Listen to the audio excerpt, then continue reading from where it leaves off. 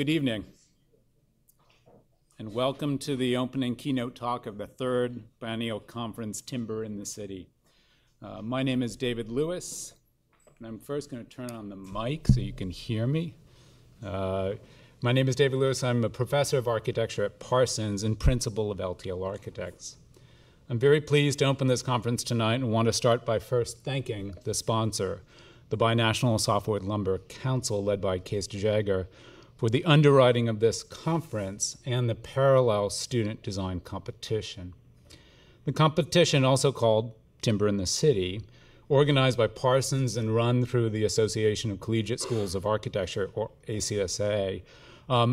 This year, the competition, due in the spring of 2019, challenges students as individuals or as teams to reimagine a vacant waterfront site in Queens, New York, as a vibrant and vanguard model of healthy biophilic living for the future of the city, with mass timber as the catalyst for architectural innovation. The presentation tonight and the day-long conference tomorrow, a conference that begins at 10 a.m.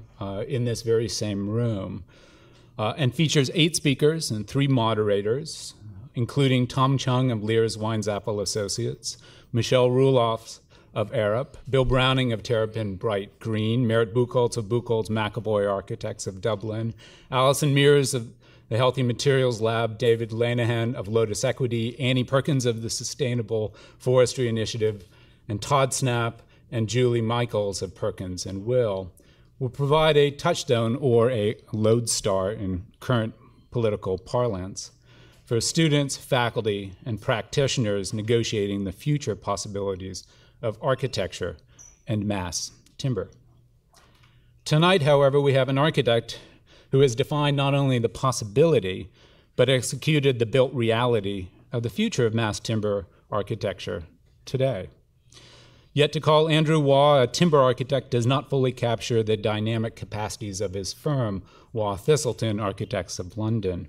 He is frankly an exceptional architect, whether working through rammed earth for the Bushy Cemetery, up for the 2018 RIBA Sterling Prize, or the conversion of a steel and masonry Victorian electrical substation into Tramshed, a spectacular restaurant complete with a Damien Hirst installation, or in the ongoing urban redevelopment of Sugar House in London to reimagine a 26-acre redevelopment of housing, office, and public space, which, yes, is indeed being realized through timber.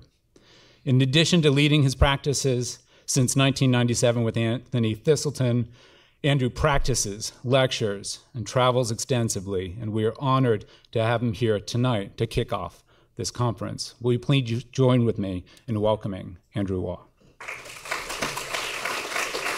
Thanks, David. I'm going to talk to you about the work that we've been doing over the last 15 years. And this is us. I've got to move about a bit, so do that. So this is us. We're Waugh Thistleton Architects. There's me there. And we design and we research and we build in timber as a practice. Now, the reason why we do this and the reason why this started is really just about an understanding as architects of our actions, an understanding of the implications of the work that we do on the environment. So construction is a massive polluter, a massive causer of waste, and a massive user of water. And in fact, when we look at the way in which we calculate the carbon footprint of architecture, the way that you do it in the States, the way that we do it in the UK, is by looking at a building's lifespan, 60 years, and then seeing how much carbon that building will emit by the energy it uses over 60 years. So I've done a little graph here. This will be the last graph, I promise. Last but one. So, and this is the operation. So obviously when you start the building now, the operations are 0 carbon footprint, and they get to over half after 50 years on this graph. The materials that go into that building, obviously that's 100% of the carbon footprint. So the production of cement and concrete is about 12% of all the greenhouse gases, carbon dioxide that goes into the atmosphere, steel, et cetera, et cetera. So the thing is that we don't have 50 years. We've got more like 17 years until we have to meet the Paris Accords, those things which you're going to have to catch up on in a couple of years' time. And, and so in order to meet the Paris Accords, in order for us all to meet the Paris Accords, we need to actually be looking at the materials that we use, specifically understanding that those materials on a typical residential, multi-story, multi-family building, those materials are about 2/3 of the carbon footprint of that building by the time we reach Paris. So this is a really important thing that we need to engage with as architects. Now, when I was at college, I was taught that architecture is a political act, primarily a political act. So in terms of it being a kind of socio-contextual thing to do. So understanding the politics of what it is that you do, the implications of your actions, is about taking this seriously. So what we say in the office is to be part of the solution and not part of the problem. So that started us on a journey on cross-laminated timber. So this is a big material. Everybody knows what CLT is now, don't they? So I don't have to explain that. I used to have to stand up and do like mimes with my hands about how it was made. But it's basically great, big, massive panels of timber, which makes construction really logical and really understandable and really intuitive to an architect. And you know what, I was thinking about this the other day, is that one of the reasons we started building in cross-laminated timber was because we didn't have a clue how to build. And when you don't have a clue how to build, you go onto site and the contractor just kind of takes over and he takes your drawings, gives them a look, and then sort of throws them in the corner and gets on with what he knows how to do. But actually, you know, being able to be part of the construction process as you are in timber, which I should explain as we go on, is just an incredibly rewarding part of this process. So we started, so here's a typical factory. So this is a factory in Austria, and you know these panels, they come out of the machinery, they come out of the presses, and then they go into a CNC machine, and the CNC machine cuts out the windows, cuts out the door, cuts out the roof profiles. And the BIM software, the three-dimensional CAD software that we use now, that same file migrates through to the engineer, same file migrates through to the CNC machine. So what we're drawing is actually exactly what gets cut out in the factory. So that kind of connection from architect to building is so immediate, so close. So our first little building that we built in 2003 was actually a nightclub for classical musicians. And yeah, I've never been back. And it's a 45 square meter building, 3 stories, and we had these prefabricated panels. At this point, in 2003, about 3,000 cubic meters of CLT were manufactured every year by 2 manufacturers. This year it'll be 1 million cubic meters by 57 different manufacturers, to give you an idea of how fast this is catching on and growing. So I sat in my car and watched this building go up. I watched 4 people build a building in 6 hours with cordless screwdrivers. And I fell head over heels in love with this process. And then in 2008, between 2003 and 2008, we'd had a lot of refusals, a lot of rejections. We built a couple of private houses. We built some bars and restaurants where we fitted them out with CLT. But in 2008, we had this project where it just seemed as though a kind of perfect storm had come together of the right site, the right developer, and the right time to build this building. So this is a 9-story, 8 stories of timber above the ground floor, of solid timber. So all the walls, all the floor slabs, all the lift shafts, the elevator shafts and staircases, all made from solid timber. But we had to prove to this client that, not that the building was incredibly sustainable and contained many tons of carbon within the material of timber itself, but that actually this building would be faster and less expensive, more cost efficient, should we build it in timber. So what we did is we prepared 2 sets of drawings, we prepared 2 construction programs, and we prepared 2 cost kind of analysis, demonstrating that the building would be so much better in timber. And they said that would be fine, and we could build it in timber. We just weren't allowed to tell anyone that we'd built it in timber. So we failed on that, I think. So this is it going up here. And you know, this is kind of really, a lot of the details that we use here are very similar to the details that we're still using today. So really simple, if you can see, like 3-inch galvanized shelf bracket with a 6-inch screw going through it, all fitted together with cordless screwdriver. So these get lifted into place, put down, bracket goes across, and 4 guys put this building up in 27 days. So 9 stories. You can see the tape on the floor. That's to stop the water going from one floor to another while you're actually building the building. And see the kind of little electrical ties here in the ceiling. So what you've got is you've got a guy on stilts going around the construction site on stilts with a cordless screwdriver. And he's drilling these up into the ceiling, and then they just run the electrics through. And they were on a 12-week program on this job, and after 10 days, they'd finished the whole building. And this guy was saying to me, you know, when you apprentice as an electrician in the UK, you spend about the first 18 months of that job, you spend hammer drilling into concrete to fix the electrics up into there. And after about 18 months, your shoulder joint disintegrates. And when your shoulder joint is disintegrated, then they teach you about electrics. So we've got a situation here where we're finding these guys running around on stilts with cordless screwdrivers whistling. Not Dixie. And these are, so you can see, all these are the elevator shafts here and here, the staircase is going up, no tower crane either. So the whole thing the truck arrives here on a Tuesday full of panels, and the mobile crane here picks up the panels, screws them into place. So 27 days, 4 men.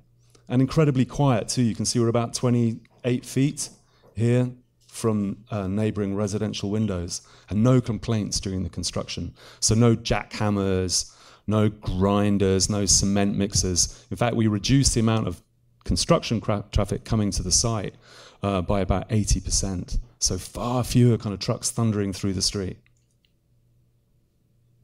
And that's it finished. So we finished this 10 years ago. So less waste. Do you know, in the UK, and I'm sure it's exactly the same here, 1/3 of building materials that arrive on site are thrown away. So 20% of all jobs on a construction site are done wrong and have to be done again. You know, so anyway, this kind of things really fascinate me. So, so we built this building here, Murray Grove 2000, and every September I stand outside here and I do a little talk about the building and how it was made and stuff like that. And last year, we didn't do it this year because of the Sterling Prize. But last year it was raining and we had about 20 people. But the year before it was really sunny and we had 700 people came and stood outside here in the street. And there's a guy in here in this apartment who's got a parrot on the balcony, and he leant out of the apartment and shouts things at the people like, "It's all made of timber," and really handy stuff, stealing my thunder. And also things like, "I can't hear my neighbours," and "I've never used my central heating," and other really handy things like that. So we're kind of beginning, as we kind of get this, you know, this journey of discovery about the kind of buildings that we're building and how those buildings perform. So last year we built our biggest project so far, which was 100, I'm really quickly converting here from metric into imperial, so you have to kind of go with me a bit, but 175,000 square feet building, 121 apartments, and 105 feet tall. So all made of timber from the first floor up. So you can see here, this is the building, the tall point here. And you can see what we're doing. We're learning how to do things now. Now the software is a lot better, and we're getting better at what we do. So the first one on Murray Grove, all the calculations for that building were done with a pencil on a piece of paper, all the engineering calculations. And now, of course, we're using the same BIM software with the engineer, and we're doing the finite element models with the engineer. So on this one here, the panels at the bottom of the building are 6 inches thick, and at the top of the building are less than 4 inches thick. So as the building goes up, it gets thinner as it goes up. So we're getting really efficient. Even these things here, you see these little rails here? That's actually integrated into the panel at the back. And when the guy comes to fit the window, he gets a chainsaw out, chops the rails out, puts them on the floor, puts the window in. So we don't need any guardrails. We're kind of reducing the amount of single-use plastics, all that kind of thing on the construction site. And you can see how fast it was as well. So by the time the train's gone past, we're finished. But in all seriousness, so the building here, the entire structure took 5 months to build. So 2 teams of 4 people took 5 months to build. And then it took 14 months to clad it in brick. And that's it finished. Last year as well, we finished a factory, so we're beginning to kind of like diversify. It was always about residential for us, but actually now doing more and more different projects. So last year we finished this building for Vitsu, who's a shelving manufacturer. I don't know if you know these shelves here. They're very beautiful. Architects love them. Made by Dieter Rams and designed by Dieter Rams in 1960. And one of the things about the shelving system, the idea is it's very expensive, but you take it with you. You know, when you move house, you take the shelves with you. So they're very beautiful, very hard wearing. And our brief for this project was to build a building that worked like the shelves worked. So in doing that, we have this building, which is all top lit. So all these are open lights. You'll see in a minute. So the whole external structure of the building is completely made from softwood CLT. But the interior of the building, these beams and these posts here, these columns here, they're made of hardwood CLT. Because what we've begun to learn and to understand is that different types of timber cut in different ways and stuck together in different ways can do different jobs. So this is using beech, and the beech, instead of being sawn into planks, the beech is peeled from a tree, like a veneer, like plywood. Now if you imagine that timber is like glass, is made of long strands, and if you cut it like a plank, then you cut those strands and you weaken them. But if you peel it, you peel the strands in one piece. So the veneer is incredibly strong. And then you layer up those veneers from that hardwood, and you have a timber material that's stronger than steel in terms of its size. So if this beam had been in steel, it would have been larger than it is in beech. So completely hardwood LVL, 8-month build. What we did with the foundation, so it doesn't have any proper foundation, well, has a proper foundation, obviously it doesn't have any traditional foundation in it, in the sense that what we did is we got a plow and a tractor, and we plowed up the slab, we plowed up the ground and sprinkled cement on it, and then turned it into a kind of a sort of a primitive concrete raft slab. And then we dug just pad foundations under each one, so very small amount of concrete used in the foundation of the building. But also you can see where the beams and the columns are here. We didn't use any metal plates to connect those. They're actually like a hook and eye joint. So the beam just slides down on top of the column. So the tolerance for the building was plus or minus 1 millimeter. I don't know what that is in imperial, but it's really small, like a fingernail. So that's it inside. I mean, I say it's a factory, it's not really a factory. Well, it is a factory, because they make things there, but there's also a ballet school in it as well.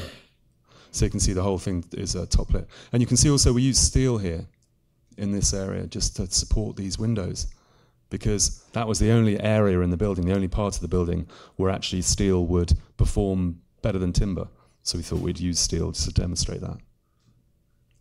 And we've also used steel in this building here. So this is an office building where what we've done is we have a steel frame and we're using CLT floor slabs, so, and CLT core.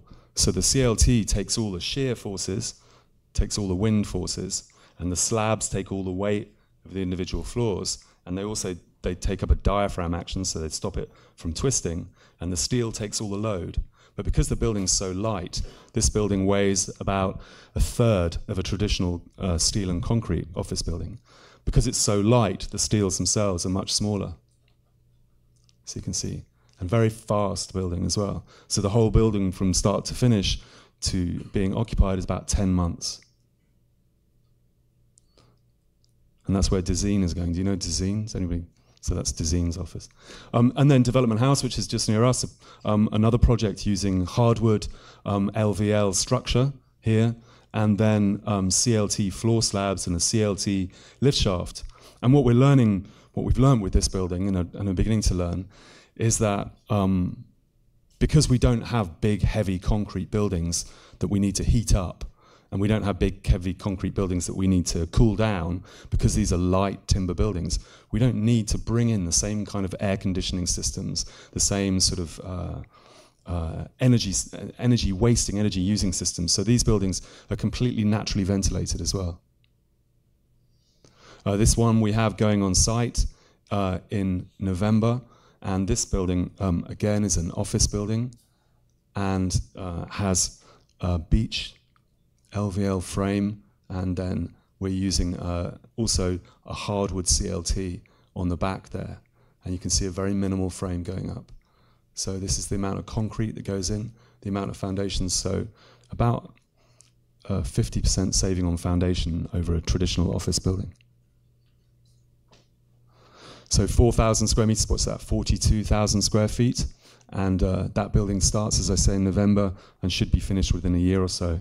And is also clad as well in tulip wood, which grows in the Appalachians and is a really low, kind of low value. I'll come on to tulip wood in a sec.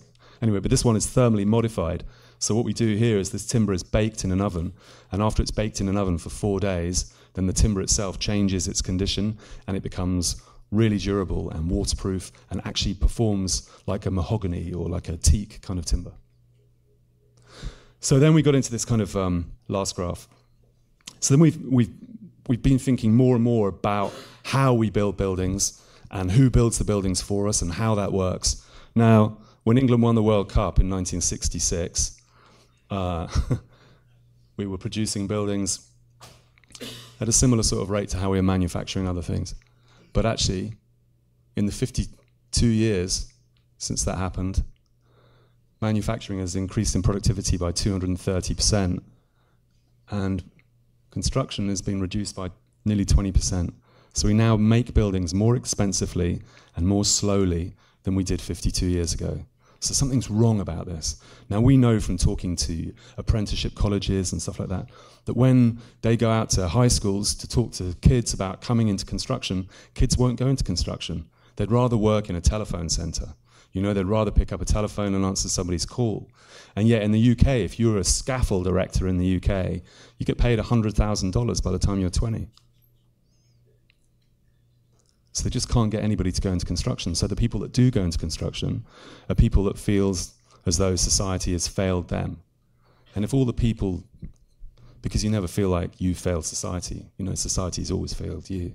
So, you know, you go into those situations and then you have an industry that's completely staffed by people who actually think that they've been done over, you know, that they've been, so then as architects, what we're doing is we're trying to encourage a whole raft of people, because really we're nothing without builders. You know, we can't do anything, we can't perform without contractors, and yet we have a whole industry that can't work for us.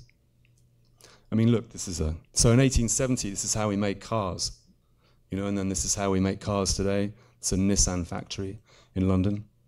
But in construction, it's how we made houses 150 years ago. That's bad math, isn't it? 100 and whatever. And how we make houses today, appallingly similar. So we've started working on this, and started working for a number of different prefabrication and modular factories. And I kind of got last year really quite obsessed by this idea of doing this. So this one here, this is a factory which is 7.5 hectares. So it's about 25 acres or something crazy is a factory size. They'll make 5,000 homes a year from this factory. 3 different ways of making prefabricated industrialized housing. So you can do that flat pack as we've been doing it, or you can make bathrooms, make kitchens, and then put them inside a flat pack building, or you can make volumetric modular housing. So looking at volumetric modular housing in this factory here, we're doing that from solid timber. And one of the interesting things about doing that, if you build a 2-bedroom apartment from CLT, from cross-laminated timber panels, you need about 18 panels to make that apartment. And yet if you build it from light gauge steel, as nearly all of our prefabricated housing is built from, that takes about 600 components. So you can see the difference between making something out of lots of different components or actually having larger panels and then cutting those panels down. And what that allows you to do, because every time the panel goes through the machine, what's informing that machine can be different, but the process remains the same. So each one of those units, each one of those modules can be completely different. Now that allows us to start thinking about choice. So with one of these clients, what we're doing at the moment is we're working with them on a software where when people buy the apartment, or when in social housing, when they sign up for that apartment, they can choose what their kitchen is. You know, in the UK, I'm sure it's the same here, in the UK, 25% of kitchens in new houses are torn out within the first year of people moving into those homes. So you have to ask yourself, why is that? Why do people do that? So actually beginning to give people a choice, beginning to actually work with our clients to understand what they want, to give them choice in the housing that they're going to live in, I think is a really exciting opportunity, and one that I'm not quite sure we've learned how to harness yet. But this, you know, with these houses here, we can give people, we can say, what color do you want, different rooms, what kind of bathroom do you want? In fact, on the apartment building that we're doing now, there's 1.3 million choice combinations on each one of the apartments, which is about the same as an Audi A4. Because you can see that when you design cars here, so this is a Mitsubishi GS platform, and all these cars here are made from exactly the same chassis. So made off the same platform, but all the different cars. So what we're looking at in terms of housing is how we can have those chassis and then really begin to involve people in the choice of what kind of housing they live in. So, you know, there's a sort of, I was told by a developer once that my job was to build housing to a sufficiently mundane standard. And the idea being that if you build a white box, you know, you build this generic white box, then nobody will complain about it. And if nobody complains, then that's the best you can hope for as an architect. So when we're drawing up these design guides for other architects as well, so teaching and working with, on all three of the platforms that we're working on at the moment to talk to other architects about how we can begin to build in prefabricated housing.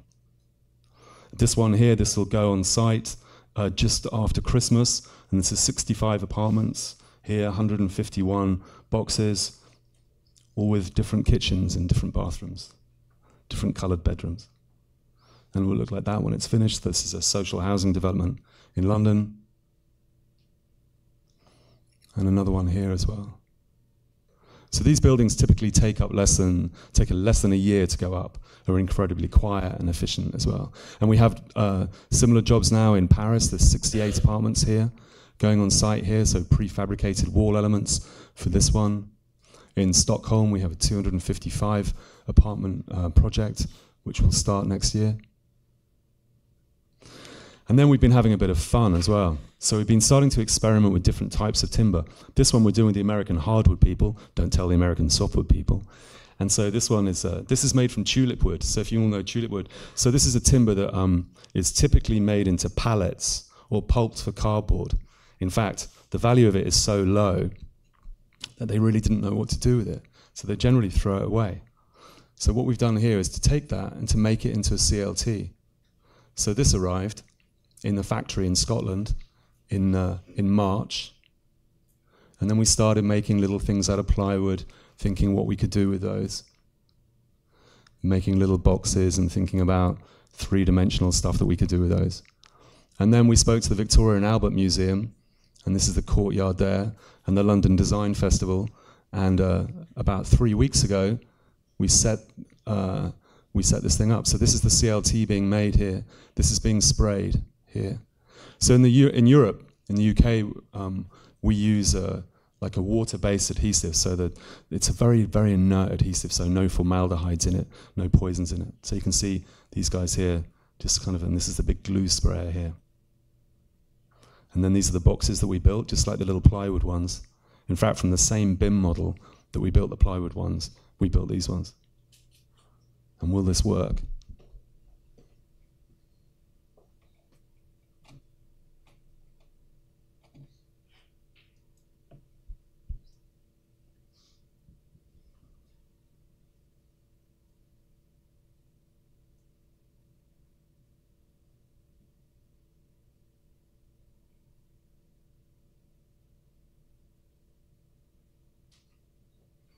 So 5 days, little spider crane, we brought them in, wheeled the boxes in and built them up.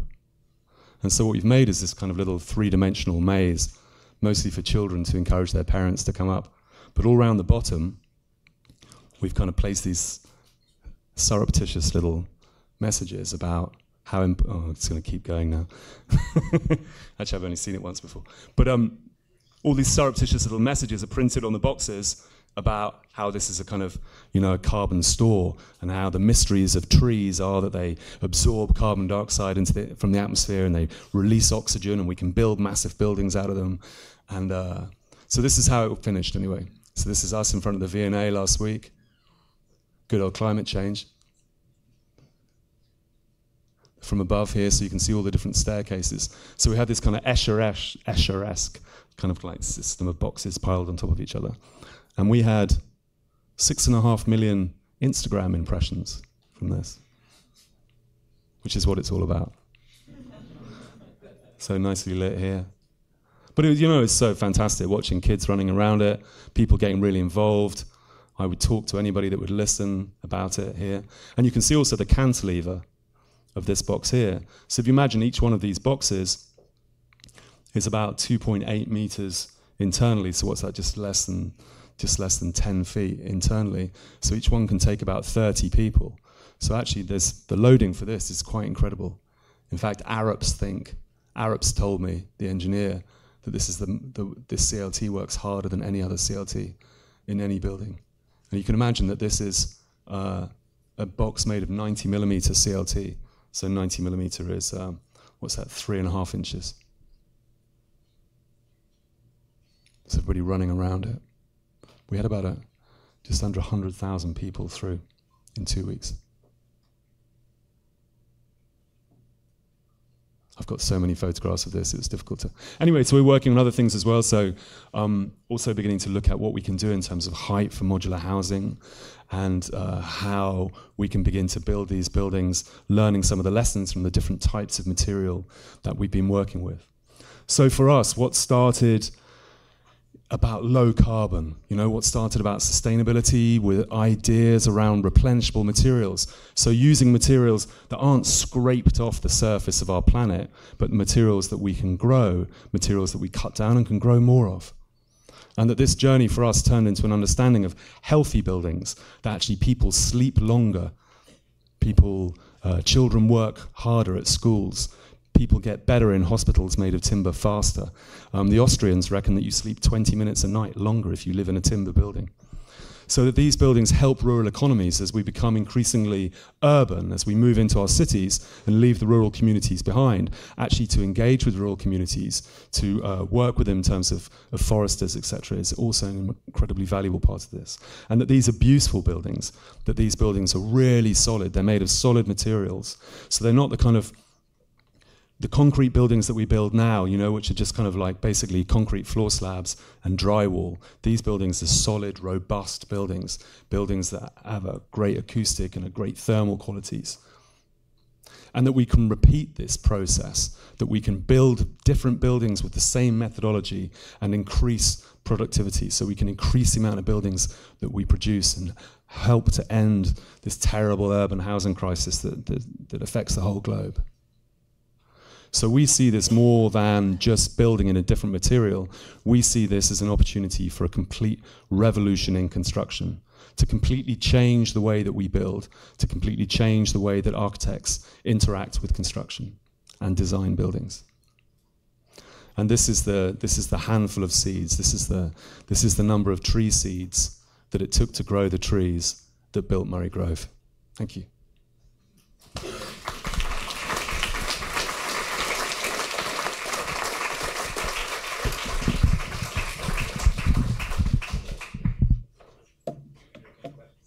Yeah, I like questions are good.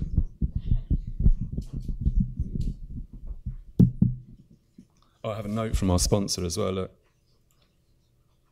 We wrote a book. We just finished it, and it's available online, free download, called Think Wood, and it details 100 projects in the UK. They're not all ours. And so we have about 500 buildings complete now in the UK, and these 100, so we interviewed over 100 architects, engineers, and clients, and so there are 100 projects detailed in the book, and then also some chapters talking about how to design, how to build in timber as well.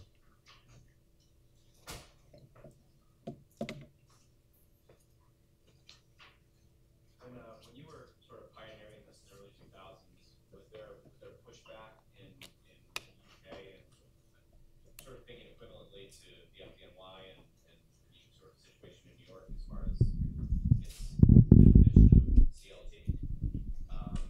So was there an initial sort of pushback you had to kind of push through to get still now. It's still, I mean, the thing is, it's an incredibly conservative industry. Both development and construction industry are very conservative people. It's very risk averse, so the idea of actually using a brand new material, and it is a brand new material still, to use a brand new material to build people's buildings with is something that you do have to push through. And something that you have to be quite kind of collaborative about as well, it's quite collegiate about, in the sense that, we make sure that when we first sit down about a project, we sit down with code officials and we cozy up to them and get engineers in the room and firemen and all the rest of it. So it's still tough to push through. Yeah. Hold on one second. I have to capture your question. You have been using some experiments with the tulip wood and finding good results, and bamboo is typically stronger than typical like plywood. When you get bamboo plywood, have you experimented at all with bamboo CLT and any processes in that nature yet? No, we haven't yet, but we're talking about it. So we are working with a couple of engineers, just started to look at bamboo. I mean, a lot of the bamboo products that you have now in the market, like the one I'm currently leaning on, there's not an awful lot of bamboo in there, and there's an awful lot of resin, awful lot of formaldehyde in there. Yep. So we don't tend to use materials like that, but we are looking at bamboo. I mean, it doesn't behave very well in, it can't get wet. So it's difficult in terms of construction and that kind of thing. Doesn't perform well under sun. But you're right, I mean, it's incredibly fast growing and really efficient material. So I think there are great opportunities with bamboo, and it will be something that I'm sure, look at increasingly in the future.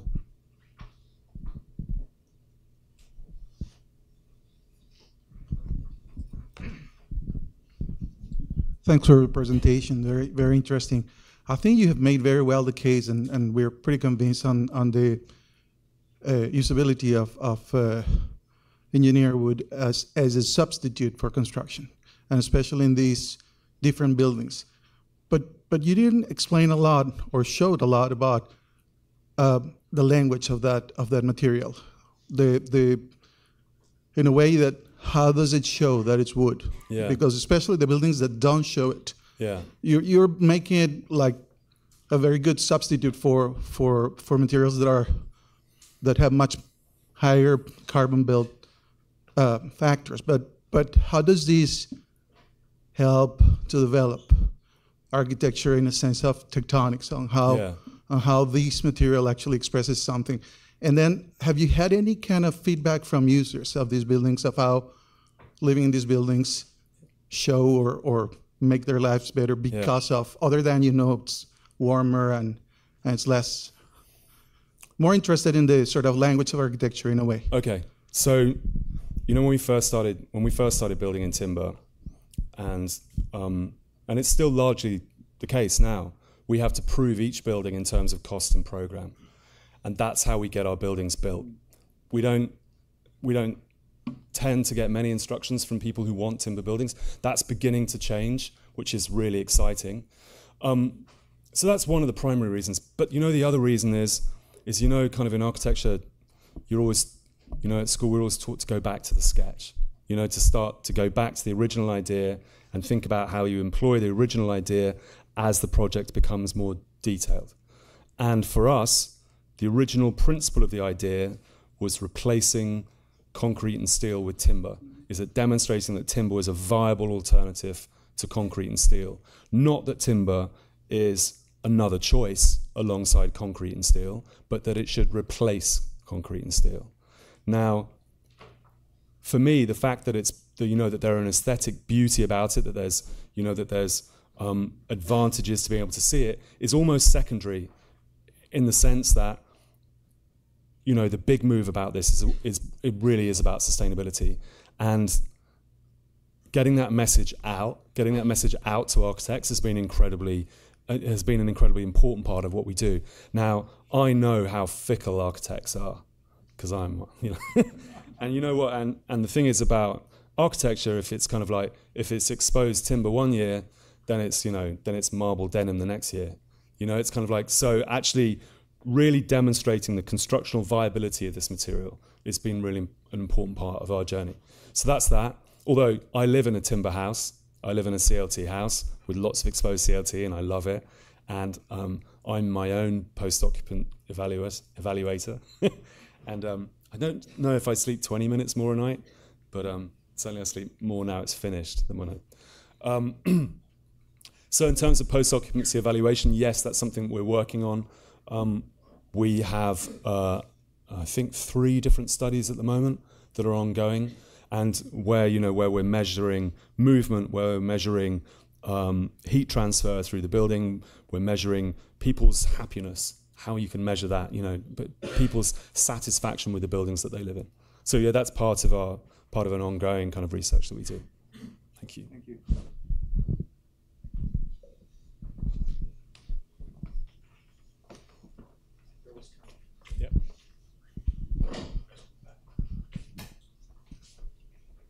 Thanks, Andrew. I was fascinated by how you incorporate this veneer birch in maybe taller buildings as well. Yeah. What do you think the limit would be in terms of building taller when you mix in these veneer columns? And why did you make the choice, or how did you make the choice between like glulam versus veneer birch as a structural column or element? To answer your second question first, I mean, that's really because the veneer is so much stronger. Okay. So if we have a beam that's 2 feet thick in an LVL, then that would probably be 4 or 5 foot thick in glulam. I mean, it really is that much stronger. Yeah. So for us, it really has been about using the best material, the most suitable material in that place for that use. In terms of the tool, there's a competition going on. Sorry? There's a competition going on about. Yeah. I mean, I refer you back to the kind of fickle point I made before about architects. There's been a lot of buildings in a lot of magazines where somebody's, got out the brown felt tip and coloured it in brown and said it's made of timber, and I think that the danger of that is that we end up with a lot of pictures of tall timber buildings and no actual tall timber buildings. And so I think it's one of these things, we need to get right. Going back to the sketch again, I mean, it's a difficult thing to say in Manhattan, of all places, but I'm not sure that tall buildings are always the answer. I don't think tall buildings necessarily make the best cities. They don't make the best cities for old people or for children. They don't bring light to our streets. They're hard to make sustainable just in terms of getting people around and servicing those buildings. So I'm not sure if a race to produce these tall buildings is the right race. And the other thing as well is that for a lot of these buildings, what they're doing, and we're guilty of doing it ourselves, is they're making concrete buildings out of timber. And I think for me, what our practice is really about at the moment is trying to understand what kind of architecture will be produced from building with a different material. Now, if you think over 100 years ago when we started building with concrete, reinforced concrete, that's really what allowed these buildings to be so super tall, and the steel frames. So going with a different type of building material, I see a different type of structure, a different type of architecture, and a different type of city. Okay, I have the microphone, so I'm going to hug it for 2 quick questions. Was in Paris project, did you use Techniwood by curiosity on the envelope? In which project, sorry? The Paris project. Yeah. Have you run into the firm Techniwood in terms of CLT envelope solutions? Very lightweight, interspersed with insulation panels. We've used some kind of prefabricated wall panels and external cladding panels. Yeah. Okay. But not the ones you're talking about. Not Techniwood, okay. Also amazing to see how you use concrete there in the factory. Yeah. You found out just a quick way to sort of incorporate that quickly. How quickly can you get that concrete type of floor setting? It takes a while to set. Okay. It takes a while to set, and it's just how the Romans did it. It's not so. But it's about looking at how we can reduce the amount of cement that we use, and about kind of not piling so deeply, not leaving kind of such massive scars in the earth around us. How long did it take to set? From memory, about 4 weeks. Okay. Cool.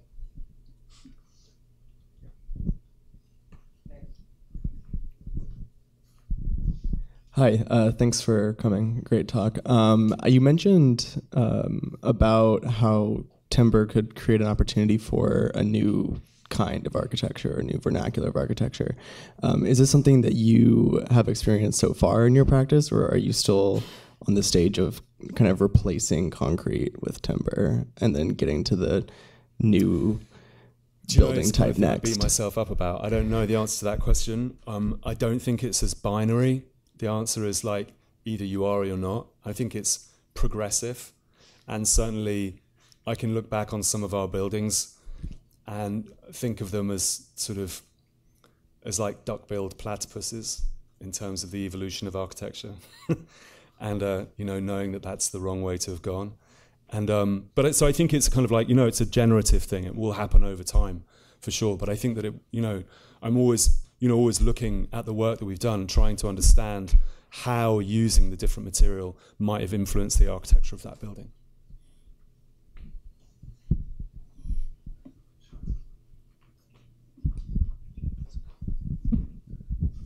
Hi, thank you so much for the talk. I had a question about the waste. So if they're CNC'd, what happens to the cutout parts, and what also happens to the chips that are generated from that? And does it, and with the glue, even if it's water-based, like how does that play out in the waste? That's a good question. So for most of the CLT plants, they use the smaller cutouts from the CNCing. They use those, they chip them, and they put them in a biomass to make electricity. So they're used as fuel to generate the buildings, to generate electricity for the buildings, and to power the plant. And in fact, most of the manufacturing plants that we work with are completely off grid, and actually use that chipped timber entirely for their fuel. What we're now seeing as well is the recycling of CLT panels. So actually factories now emerging in Austria where they can use larger portions of CLT and actually put those together and use them as a low-grade CLT panel, which I think is really interesting. In terms of the adhesives that we use in Europe, the polyurethane adhesives, they're so inert that actually you can use timber that's been glued together with those adhesives. You can use that. You can still pulp it for paper. You can still use it for fuel, so it makes very little effect of it. The problem comes when you use formaldehyde-based adhesives, and then those become a little bit more difficult to work with. Thank you. Thank you for the presentation. It was really interesting to hear that timber could be cost efficient. Could you share some details about like the cost analysis you made with maybe previous reinforced concrete materials? Yeah. And how much percentage did you predict it could be cheaper, or yes? Yeah. You know, the thing is, the one thing that catches you out in that question is that the timber companies always seem to price the timber at about the right price, so it's just a little bit cheaper than concrete. And when the price of concrete fluctuates, you tend to find that, lo and behold, the price of timber fluctuates too. So, difficult to answer that question. It is a lot less expensive than it used to be now, even, and the volume of production means that it's increasingly less expensive. The way in which we were able to demonstrate the cost effectiveness of the timber was not by merely taking the concrete out of the equation and putting in timber, but was to talk about all the kind of demonstrable advantages of the material, the different kinds of savings that you get through the speed of construction, the different kinds of savings that you get through the labor force, through delivery, all of that kind of thing. So really going quite deep into an understanding of what you pay for when you buy a building. Hi, sorry, I just wanted to add, I think that it's, I think that architects often tend to be quite compliant about that kind of thing. They get a cost back from a cost consultant and they go, oh wow, that's the cost. There's not a lot of interrogation goes on. And I would just really advise, be in charge of that kind of thing. And that we found when we started to interrogate that, and we started to really look into it and find out what people were telling us was not true about how much our buildings were costing. Hi, thank you for your talk. I think I could see there are a lot of great qualities in timber buildings, but to address the elephant in my room is, what if there is a fire, especially in one of these taller 9-story or even taller buildings? I just can't figure it out. Thank you. No, of course. So we're really aware about the fact that we build buildings from a combustible material, and we're very careful. And I think that, the architects, we've had a recent tragedy in the UK, as you know, in Grenfell, with a concrete tower burning down. And I think what that demonstrated is that everybody in architecture needs to be careful. You know that concrete will shale and explode at about 230 degrees C, and steel will begin to lose its structural integrity at about 270 degrees C, and most European softwoods won't ignite until they're over 280 degrees C. So actually timber, along with other materials, it loses its integrity under fire, but alongside all other materials. So you need to be careful. One needs to be careful as an architect and responsible for those things. But I live on the 7th story of a timber building. Great, thank you. Right over here. Thank you for your presentation. I thought it was great. Thank you. During your presentation, I was just thinking about economies of scale.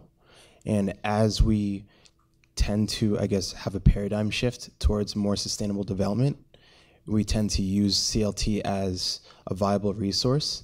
I'm just concerned about how that may impact natural ecosystems and the biodiversity of those natural ecosystems as we start to, let's say, monoculturally grow materials to supply urban development. Yeah, I mean that's an excellent question, and it's something that we talk about a lot in the office and with different timber companies, and that we've worked with Yale School of Forestry to research into that. Now, at the moment in Europe, we're still, even though they're not planting that many trees anymore, actually the growth of forests still outstrips the amount of timber that's cut down from them every year. So a lot of the trees that we use, the timber that we use, was planted 60, 70 years ago for the paper industry, and we don't really use paper like that anymore. So we have this massive existing planted sustainable forest system.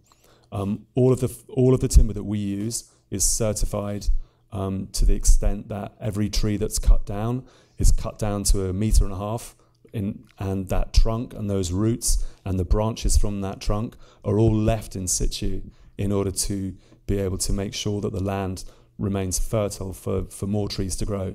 And for every tree that is cut down, another 5 are grown in its place. So a lot of the problems that you're experiencing now in the US, particularly with forest fires, with beetle infestation, all those sorts of things, they're actually coming from the fact that you're not cutting trees down anymore, that you grew these trees and now you're leaving them there. So lots of the problems are about that. It would just be like, if we suddenly turn vegetarian and all our cows and sheep, went a bit mental. Hello. Thank you for your presentation. I have just 2 questions, and adding to the one that the lady made is towards the danger of a fire. You say that you have to be careful, but I'm thinking exactly how do you put any sort of product to protect those panels? Then also imagine that one day you get to make the buildings that you showed us with the timber exposed. Do you have to have any considerations regarding UV rays? And also, how long do these buildings like the lifetime? Okay, how long good. Will they okay, so in terms of the fire, there are 4 different ways of coping with fire in timber buildings. Primarily, we know exactly what timber will do under fire. So we know that a European spruce will burn at 0.76 millimeters per minute, and that is dependable, and that as it burns, it chars. So as the timber burns, just like as in a forest, as the timber burns, it has a char layer on the outside which protects that timber. So every piece of structure in our buildings is over-structured such that there can be a burning layer on that timber which will then help to self-protect it. The other thing that we do is cover lots of the walls in drywall in order to fire protect them as well. We can also paint them with an intumescent. We tend, with a fire retardant paint. We tend not to do that because then that reduces the hygroscopic quality of the material. It stops it from being able to breathe, to accept and release moisture. So we tend to avoid those. And obviously the fourth way is to sprinkle the buildings, and to make sure that they have kind of adequate fire protection systems within them. So that was one thing. In terms of the UV degradation, yes, you're absolutely right. I mean, external cladding on timber, the thermally modifying the timber prevents it from being degraded to the same degree by UV. And also just understanding what the material will do and how to protect it. So how to work with those things, understanding the science of that material. And then the third question was the lifespan. The lifespan. Yeah, I mean the thing is, timber. You can unscrew these buildings and flat pack them down and move them to another place, as we demonstrate. So the tulip wood boxes, actually they moved from the Victoria and Albert Museum on Sunday, and then today they were reinstalled outside an exhibition centre in another part of London. And how long will those panels be able to move from a place to another? With that, obviously they will degrade the number of times they keep on being built and rebuilt and built and rebuilt. But they'll be in New York, I think, in February, so you should be able to see them then. And then in Madrid, and then in Milan, and that's what so far. So they're going to. But in all seriousness, we have a church just outside of London that was built in 1130 AD from timber frame, and the same church is still standing today. And the panels that you showed us, like theoretically, they can last as long as those. I don't see any reason why not. I mean, the chemical change in the adhesive is a catalyst, it's catalyzed, and so it's a literal chemical change in that material. So I don't see why that should break down or degrade. And you need to look after timber, protect it from the rain and from the sun, etc. But I don't see any reason why it would degrade beyond that. I mean, one of the fascinating, and I'm a bit geeky, I know this, so I'll watch the room, but one of the fascinating things is actually the longer that a screw is in a piece of timber, the stronger that connection becomes. So not the weaker, but the stronger, because actually the timber itself ossifies around the screw. So the joint becomes stronger over time. And in fact, the ceilings to the Great Pyramids, of the tunnels in the Great Pyramids, are made from a doweled, cross-laminated timber. It's still in place. Hi, Andrew. I have a less technical question. As somebody who's really well steeped in the European mass timber economy, I assume that you speculate about the future of that economy in Europe, and I assume you also speculate about the future of your practice in that economy. So I'm wondering if you could Every speak. day. What's that? Every day. Every day. So I'm wondering if you could speak to possible speculations that you have about a mass timber economy in rural areas or in emerging economies, and the role that you and your firm might play in those areas. Yeah, that's a really interesting question. So we're still trying to get used to the work that we're now doing as a practice, because it's been quite a surprise to us what's happened to our practice and the interest that we've had. So we are doing things like working with a Brazilian company on a design guide for their CLT in Brazil. We've done work in New Zealand. We're doing work in Singapore at the moment. We hope to work more and more abroad. We've done some work in Malaysia, looking at how they can use the timbers, the eucalyptus and other timbers in Malaysia in order to build CLT. So really working with quite rural communities, understanding actually how they can form industries that will give value to the trees that they have.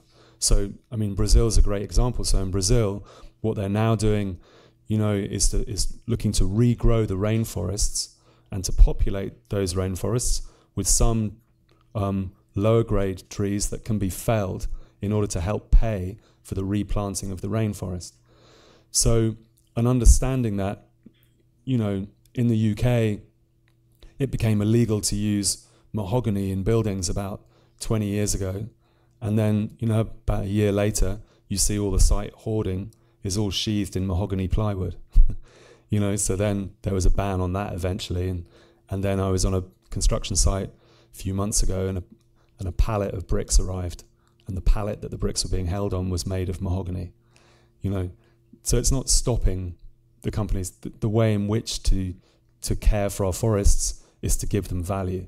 You give the trees the lumber value, and you enhance those local communities. You enhance the future of the forest.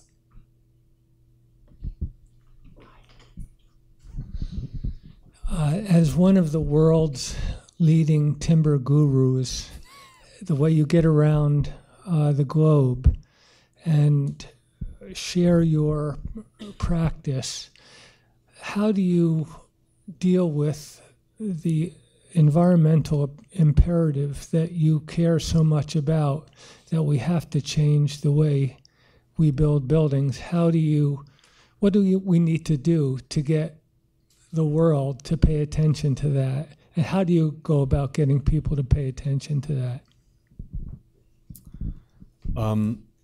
By talking, I think, by building, by doing what we're doing here and now, and by being relentless about it.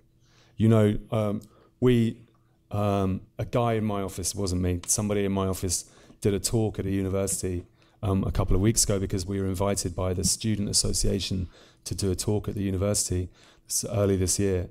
And he told me the next day that all the students in the audience knew who our practice was, and none of the tutors did.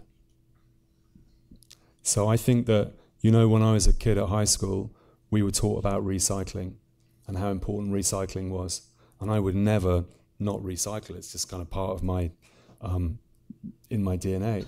And I know that, from my own kids, that actually the level of understanding that they have about climate change through education, through, from an early age, means that the architects that are coming through now, the architects that are qualifying now at school now, are architects which will take that kind of problem incredibly seriously, that will face climate change, that will see that as an opportunity to express, to build, and to build a better society, and one that's more relevant today than a lot of the buildings that we see going up around us.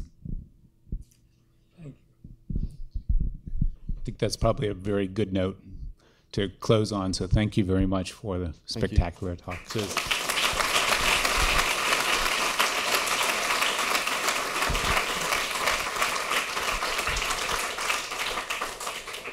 Thank you, Andrew. I want to be able to call all your attention to, in part, the answer to the question is talking and having a conversation between students, between faculty, between practitioners, engineers, developers, environmentalists, and others who really have to come together. So in part, this is the nature and the intent of the Timber in the City conferences.